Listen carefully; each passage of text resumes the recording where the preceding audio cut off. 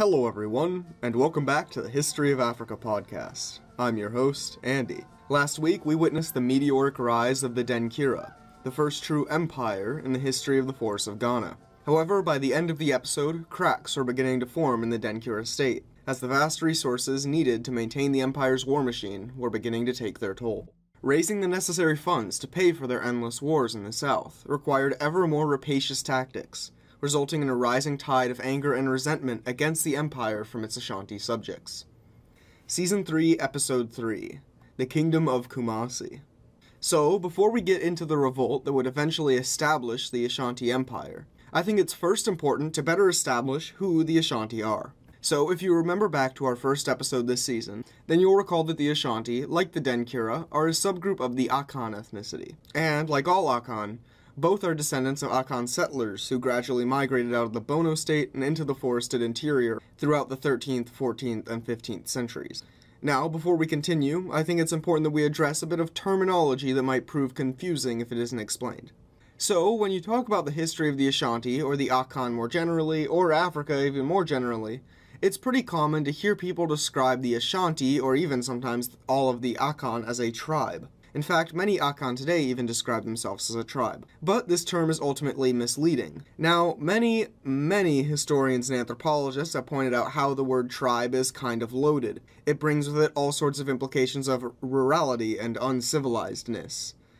And that's true, but ultimately not my objection here. The problem is that, at least according to the most common definitions of the term tribe, the Ashanti, and definitely the Akan as a whole, do not meet the definition. One definitive component of the idea of a tribe is the implication of shared ancestry, or familial ties. Now, as I just stated, this is vaguely true of the Ashanti, as the Ashanti all in some way, shape, or form descend from the Bono state. However, the Akan who migrated out of Bonoman and eventually became the Ashanti did not all come from one family. And the Ashanti don't really share any more shared lineage than any other ethnic group. People don't call the French a tribe even though they all share some lineage to some degree. Therefore, I would argue that the Ashanti are better defined as an ethnic group, or in this case, as an ethnic subgroup. And this is where it gets confusing, because you see, there is a tribal system that exists in the Akan. As in, there are large extended families that hold a degree of shared influence through their kinship. Specifically, the Akan, in addition to being divided between different ethnic groups, are also divided among 8 tribes, or, in Akan, Abusua. So, I know this is confusing, but let me give an example. One of the 8 tribes of the Akan are the Ekuona, an extended family that was, according to oral histories, the first Akan family to migrate southward. Anyways, many other tribes would later break off from them, whether as a result through marriage or from breaking a familial taboo and being expelled from the Abusua as a result. But anyways, belonging to the Ekuona or any other family didn't necessarily align you with a certain ethnic group, right? While most Ekuona today belong to the Fanti ethnic group, some are Ashanti, others are Denkira. So, to summarize this confusing system, there are both tribes and ethnic groups within the Akan, and they sometimes overlap, but they're not necessarily the same thing. Tribes are basically large extended families, while ethnic groups describe culture alone, and not necessarily shared ancestry. So why does this matter? Well, as we mentioned in the last episode, during the time of the Denkira's conquest of the Ashanti were not united into a single kingdom, but were largely ruled by independent city-states. However, rule in these independent city-states was somewhat tribal. Typically, who would rule an Ashanti city-state at this time was determined by who came from the most powerful tribe in the region. That is to say, who had the strongest family connections in town. And it really is appropriate, at least at this time, to think of the Abusua as separate political units. Different tribes of the Ashanti formed alliances against each other. They fought battles and made diplomatic marriages.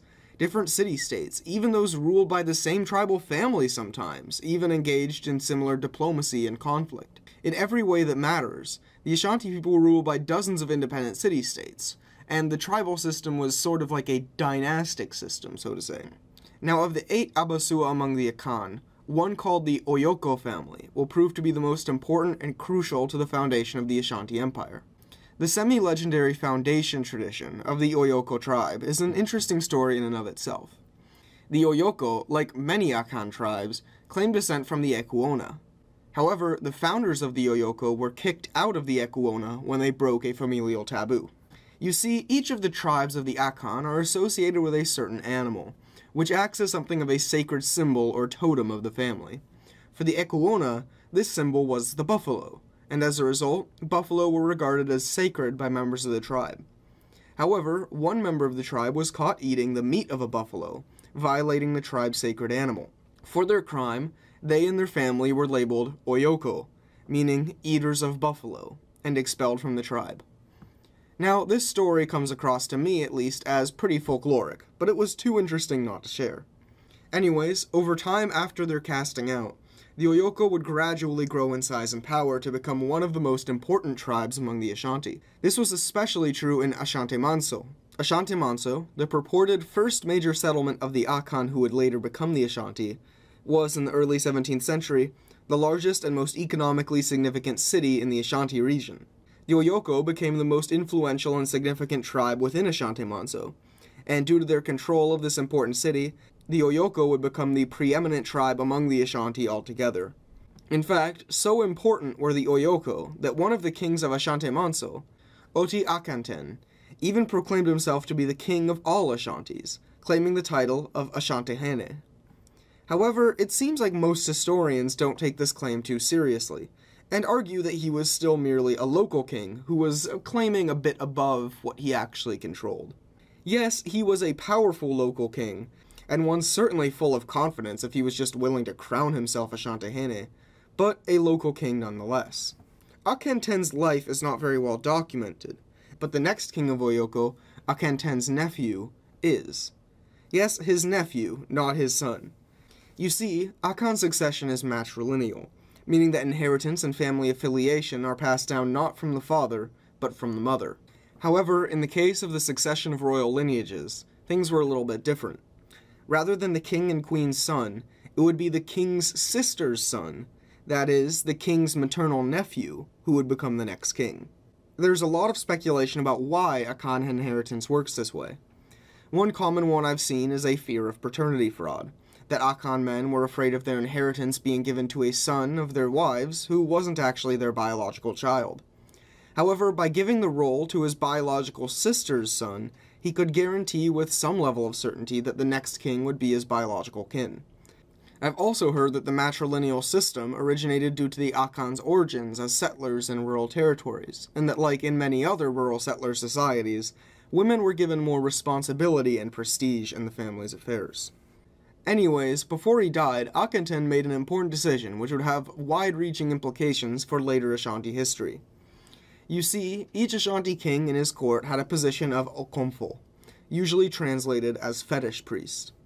The Okomfo was an incredibly important position, essentially doubling as both the religious leader of a city, as well as the king's most important advisor, and sometimes even functioned as an ambassador or diplomat.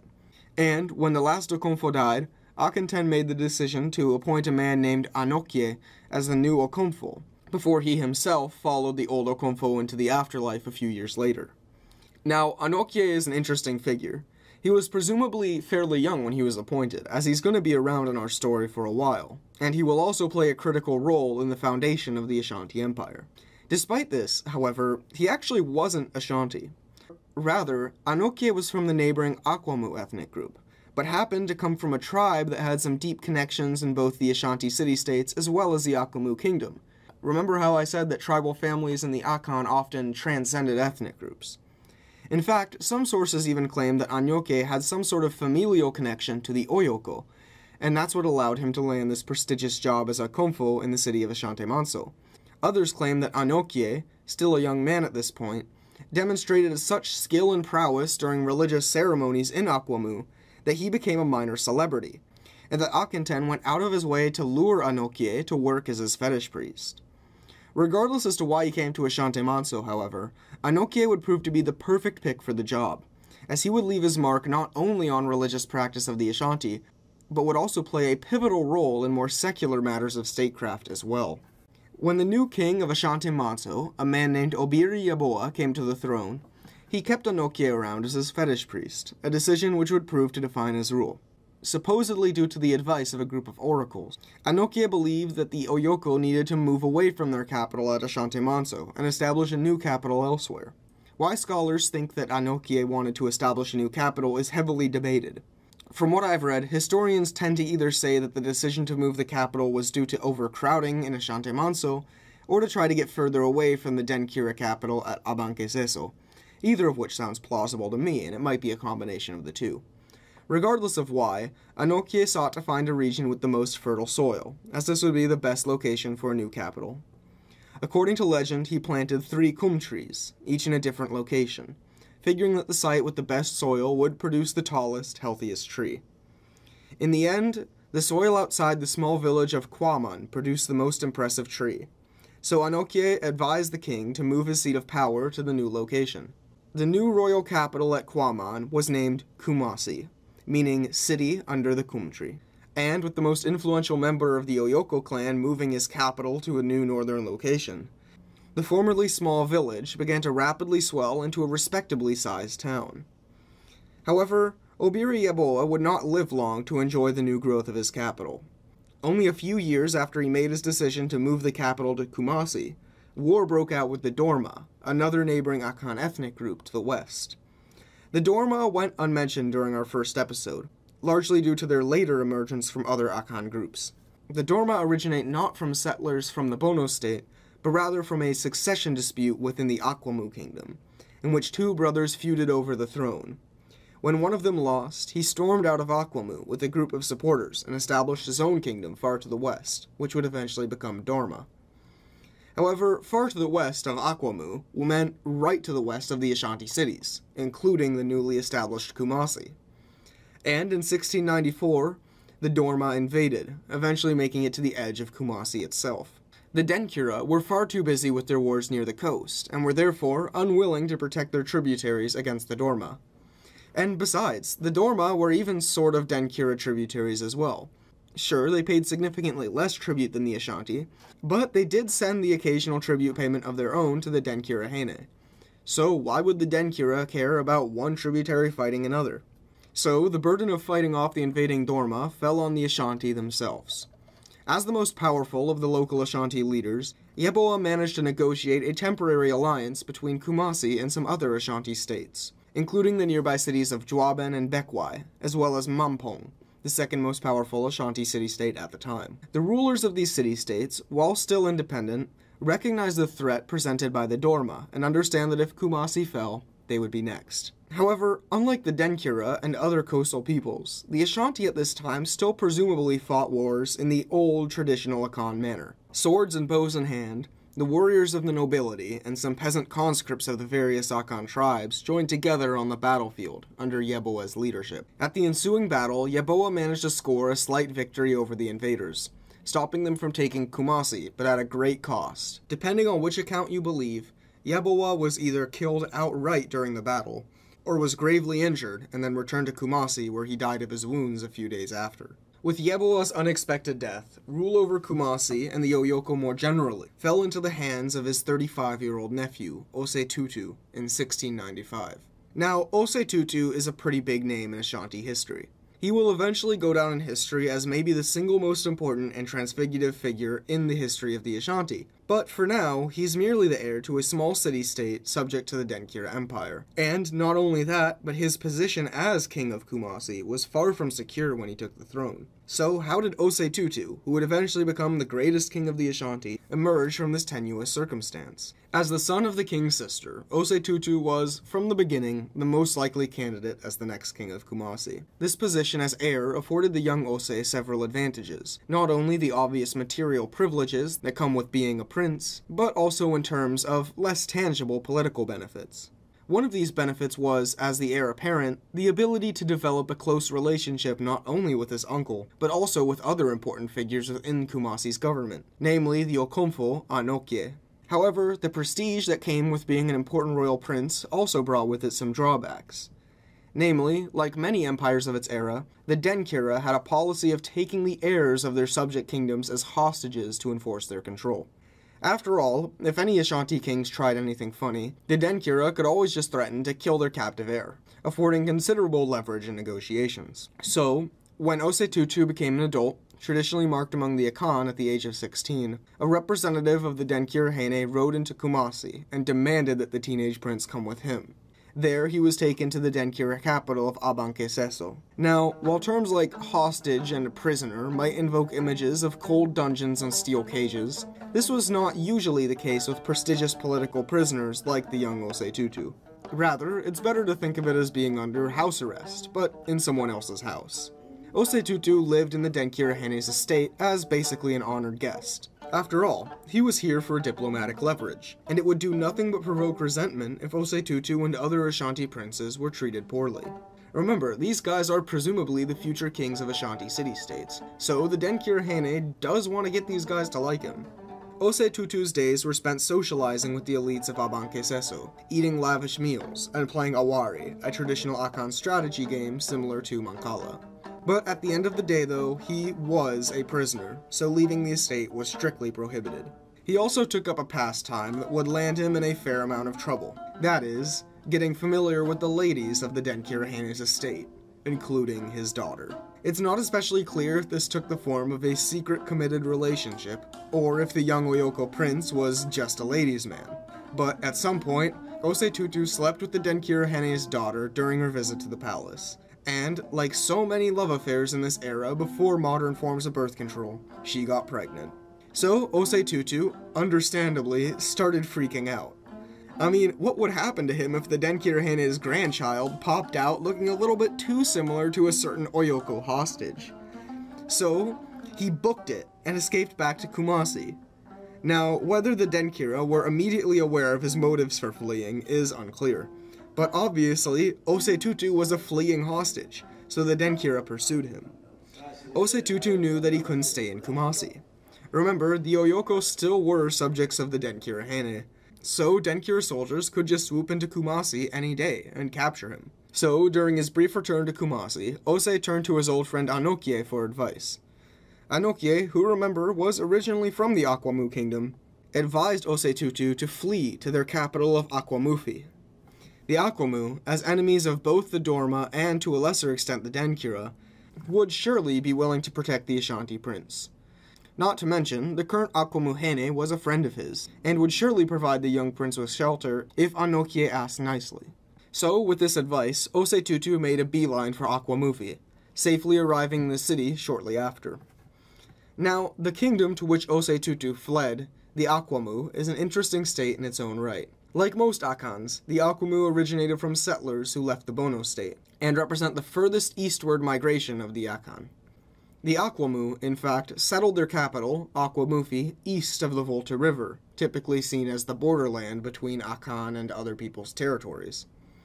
The Akwamu, in terms of government, were much more like the Denkira than the Ashanti.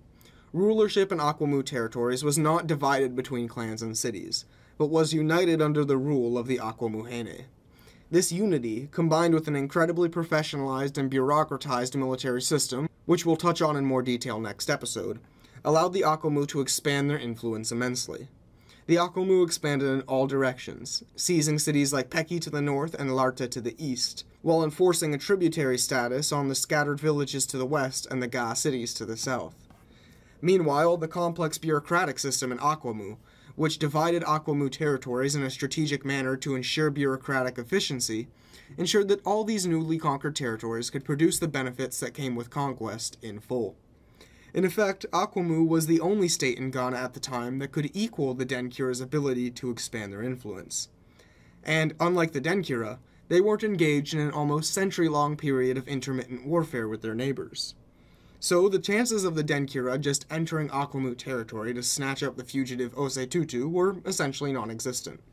However, while the Akwamu Hene proved to be a kind and generous host to Tutu, Ose's plans were never to stay in Akwamu for long.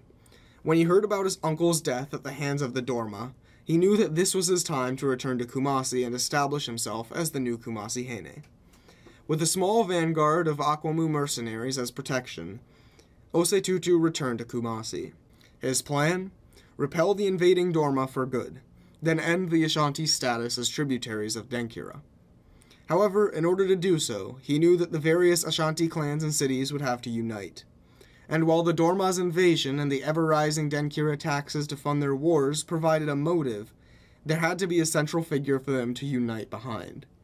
So, when Ose Tutu made his triumphant return to Kumasi, he entitled himself not as King of Kumasi, but as Ashanti Hene, King of all Ashantis. And, unlike the previous kings of Kumasi, Ose Tutu would prove that this title was not merely a proclamation on paper, but would soon become a material reality. Join us for our next episode, when Ose Tutu builds an army ready for war with the Denkira. Thank you for listening to the History of Africa podcast. If you like the show and the free education we provide, then I'd encourage you to support the show. This can be done by a monetary donation to our Patreon, which can be found on our website, historyofafricapodcast.blogspot.com, by giving the show a review on iTunes, or by sharing the podcast to anyone who you think might be interested. This episode, like all others, is brought to you by our patrons: Raul Kanakia, Ayo Fagbamie, Aaron L., and Kevin Johnson, among others. Thank you for helping to make the show happen.